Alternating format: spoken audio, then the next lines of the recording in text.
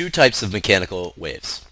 Remember, mechanical waves are waves that require a medium to travel in. The first type of mechanical wave is what we call a transverse wave. Transverse waves are waves that oscillate perpendicular to the direction of energy transfer. So as you can see here, the wave travels in an up and down motion, and the particles or the medium travels perpendicular to the direction that energy travels. Here are some examples. Light waves, waves on a string, and water waves. These are all examples of transverse waves. Now, the second type of mechanical wave. The second type of mechanical wave is what we call a longitudinal wave. Longitudinal waves are waves that oscillate parallel to the direction of energy transfer.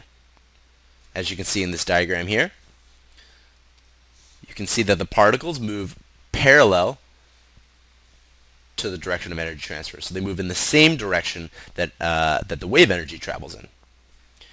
One example, and the most common example of longitudinal waves, are sound waves. Sound waves are what we call longitudinal waves. And we'll get into these in greater detail in future topics.